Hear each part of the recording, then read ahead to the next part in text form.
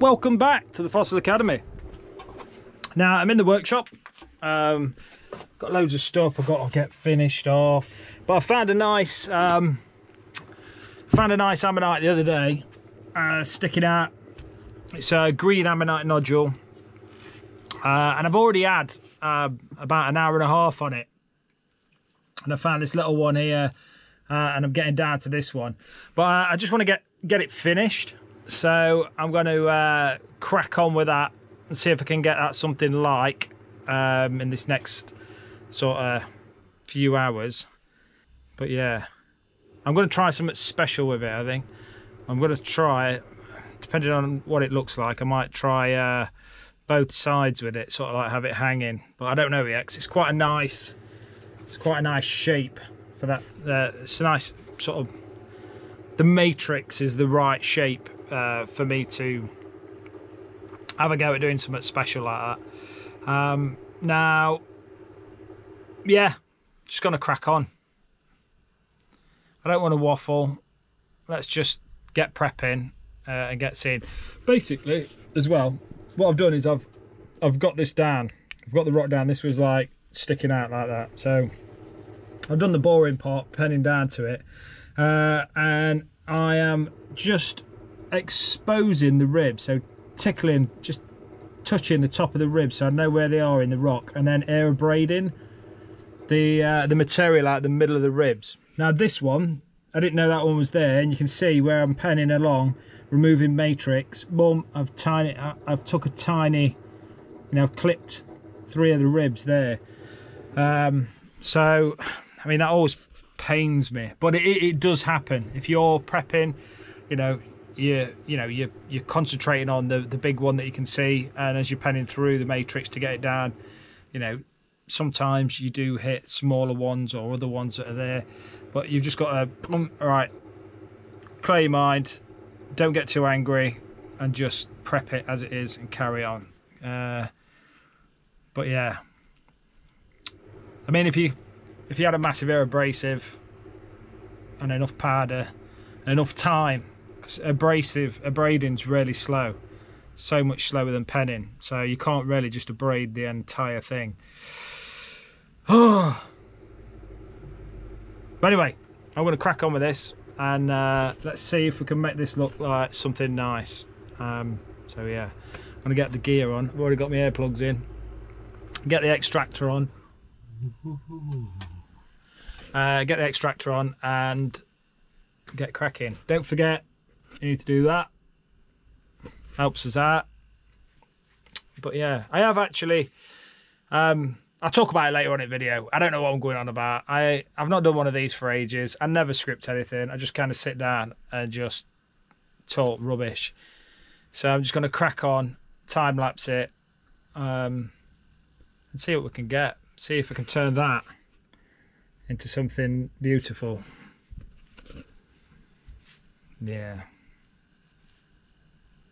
let's do it. See you later.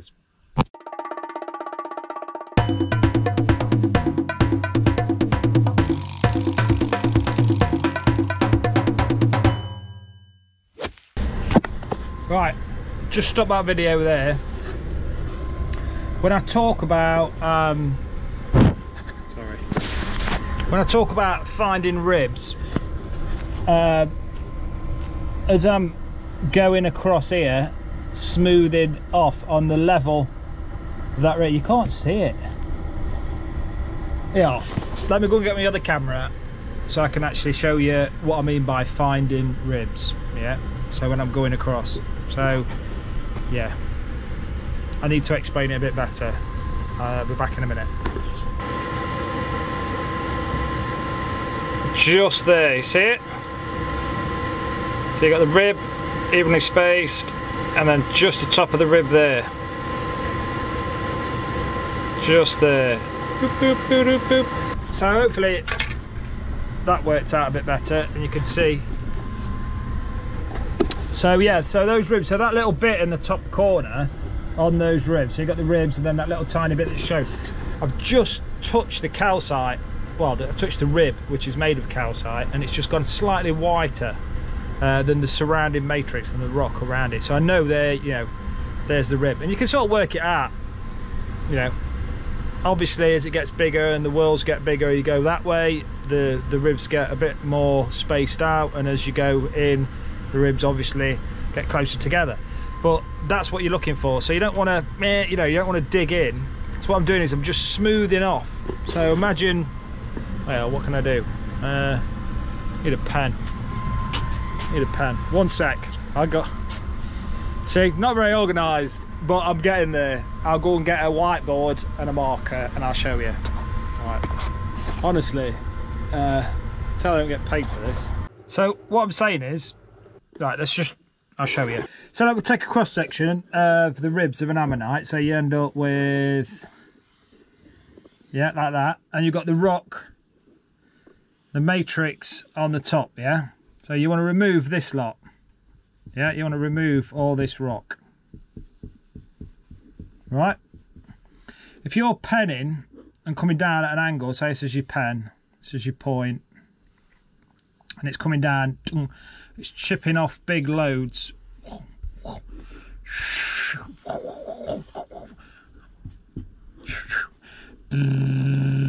Yeah, you might end up, you know, damaging, taking out like tops of ribs, cracking off and stuff like that. So what I'd like to do,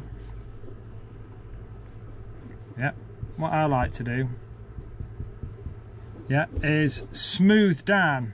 So I'm basically sort of using the pen in a, you know, like in a smoothing, see how it goes flat there, sort of smoothing it down at a really low angle with my pen, not like coming down like this, like with a pen like that, with the pen tip, but really sort of getting a low angle and sort of smoothing it off, layer at a time, getting smaller and smaller and smaller and smaller until you actually just tickle those tops of those ribs, yeah? And then what happens is, see, now, see, like that. So you're just touching the tops of those ribs, and then what you can do is use your air abrasive pen. What's that? To get rid of this bit in here, yeah? So that's very, like an air abrasive pen, there's no percussive action, so you're not going to damage your ribs, so you can remove that pretty safely, like gently, yeah, in between. Don't know whether that made any sense at all. And I used to be a teacher, so probably why I'm not teaching still.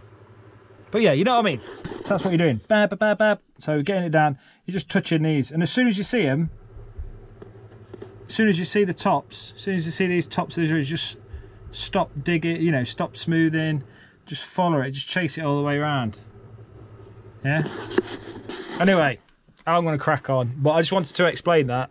That's me seeing a tiny bit of rib and trying to explain it in the most confusing way possible. Well done, me. Right, so here you can actually see Smoothie in action, keeping that pen nice and low. Now you can use your pen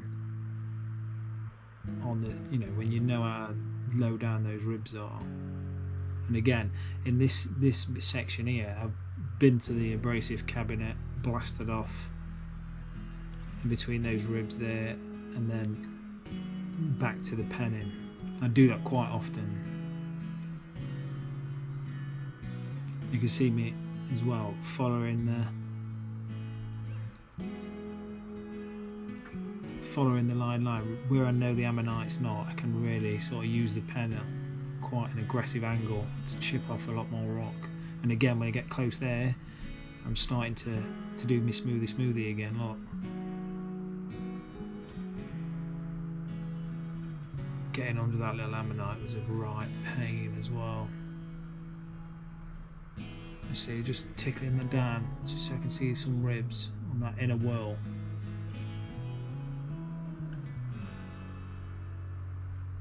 Again, been back to the abrasive. I've just took off a tiny bit of rock, so I've got a better idea. You can see there that little section, inner world ribs. So I definitely know how high they are.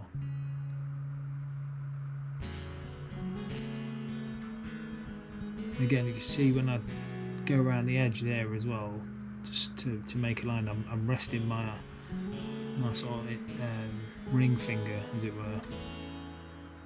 Right hand though. I'm right-handed, but using that finger to sort of steady myself. And there as well, I'm using sort of little circular movements with the end of the pen, so I can get in. So I don't sort of gouge to, you know, pop that little ammonite off. So that white line you can see there as well, that's a calcite vein. Oh, so there we go. We're getting there. Back to it.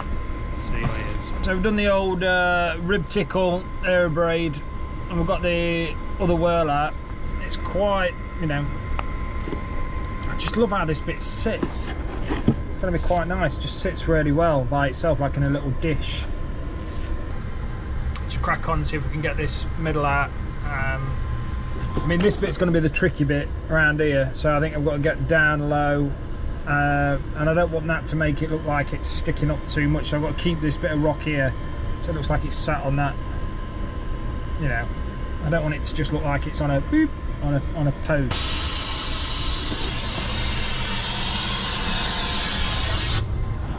So yeah,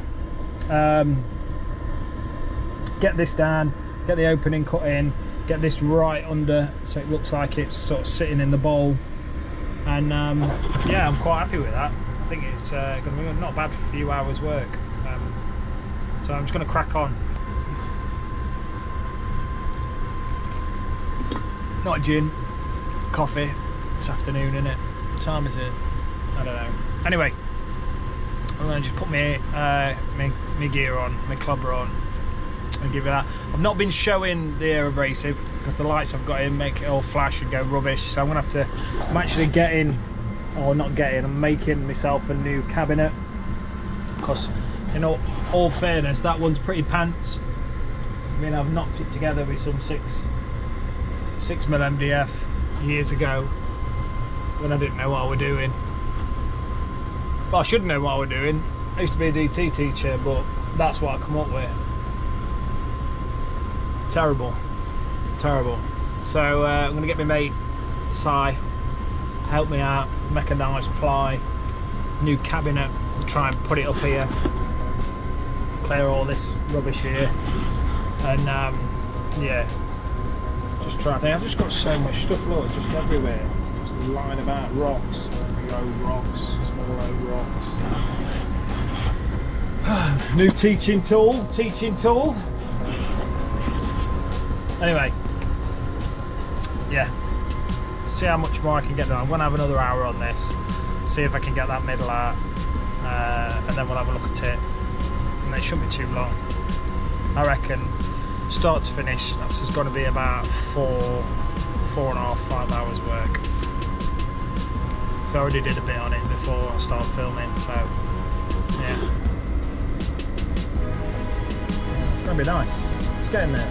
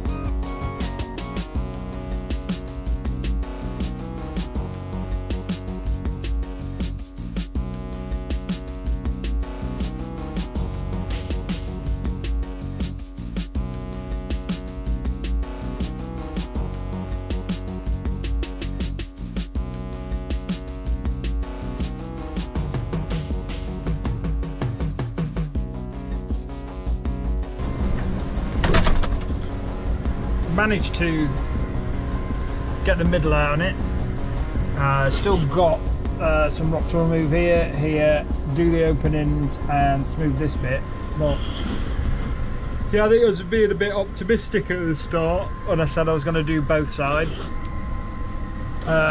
So yeah, and it sits really nice. It's a really nice piece. It sort of just sits really well. Quite like it. Just yeah. So get this bit done, that bit done, bish bash bosh, and it's finished, ready to sell. So yeah, game on, get it done.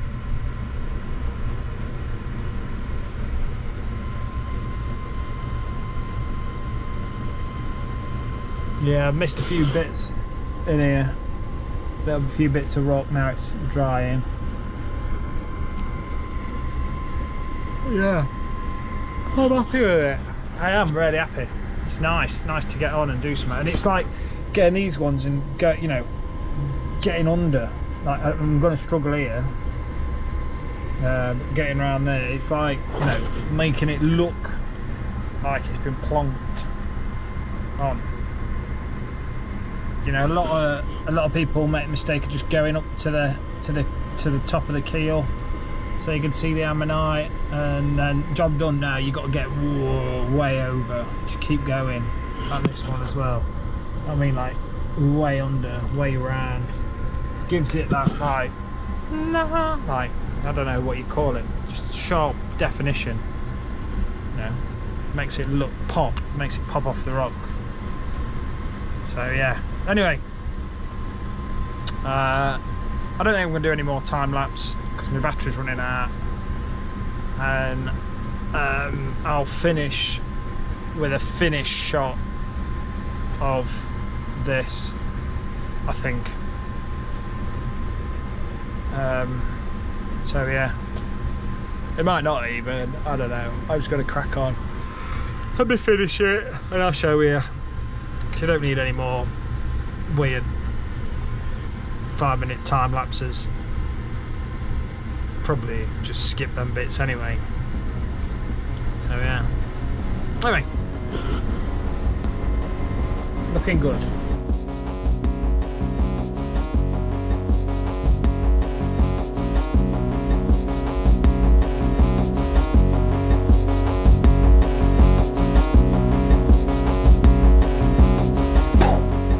That is it for this video.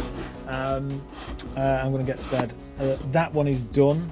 Darren and his Viking sons. You all know what that means. Congratulations to Aaron for getting his certificate at school.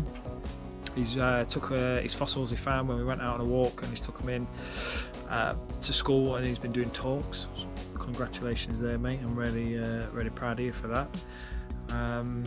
Thank you. Someone sent me a tie-dyed ammonite t-shirt as well, which I absolutely love.